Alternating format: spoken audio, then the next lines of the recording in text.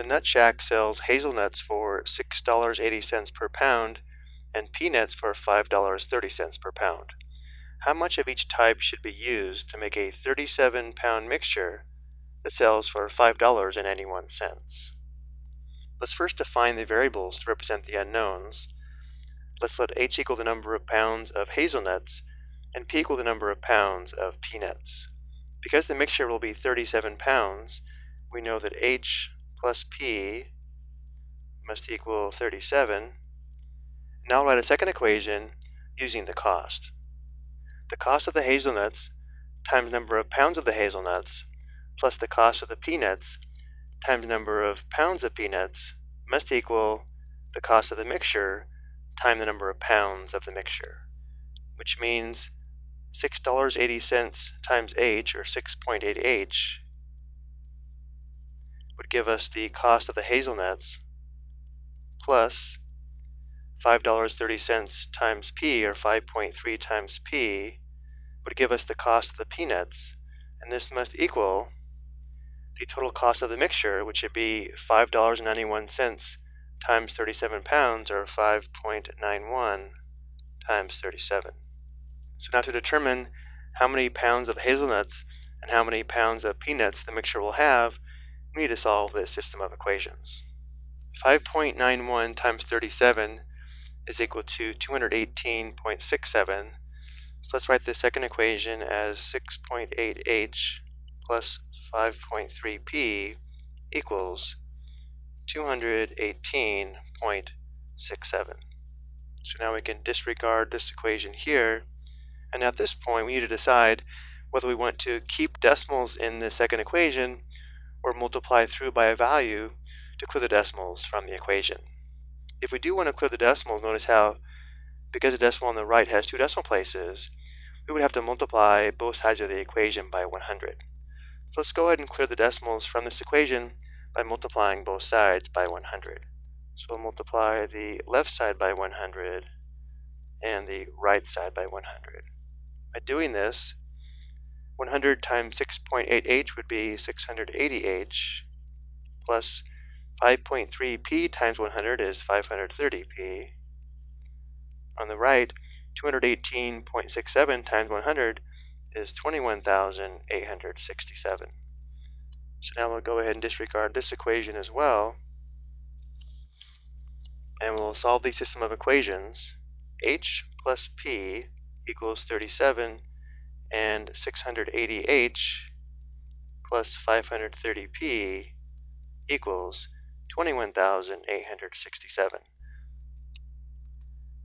Let's go ahead and solve this system of equations on the next slide. We need to decide whether we want to solve this system by using substitution or elimination. Because we can easily solve this first equation for H or P, let's use the method of substitution and solve this first equation for H by subtracting P on both sides of the equation. So if we subtract P on both sides, we have H equals 37 minus P. Now that we have the first equation solved for H, we can perform a substitution for H in the second equation. We can substitute 37 minus P for H, which will give us one equation with one unknown.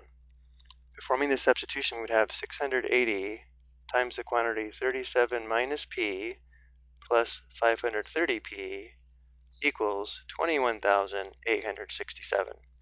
Notice now we have an equation with one unknown, which we can now solve for P. To solve for P, for the next step, let's clear the parentheses here. 680 times 37 is equal to 25,160.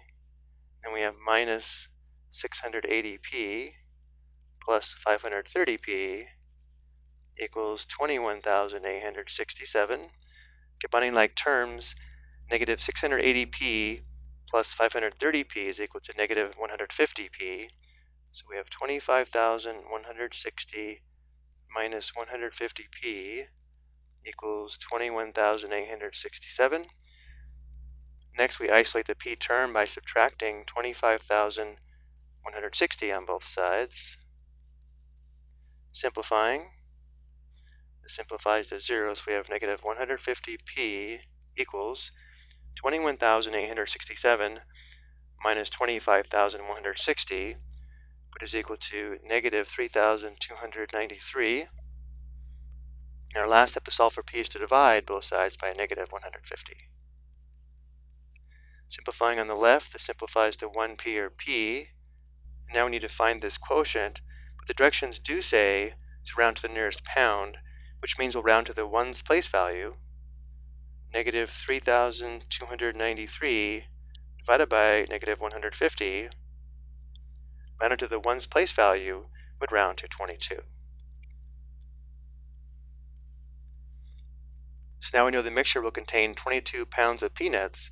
We still need to determine the number of pounds of hazelnuts, so we'll substitute 22 for p in this equation here, where we have h equals 37 minus p. So because h equals 37 minus p, and we now know p is approximately 22, we know h is equal to 37 minus 22, which is equal to 15. So now we know the mixture contains approximately 22 pounds of peanuts and 15 pounds of hazelnuts. So going back to the first slide, again we just found h is equal to 15 and p is equal to 22, or at least approximately, and therefore the mixture has 15 pounds of hazelnuts and 22 pounds of peanuts. I hope you found this helpful.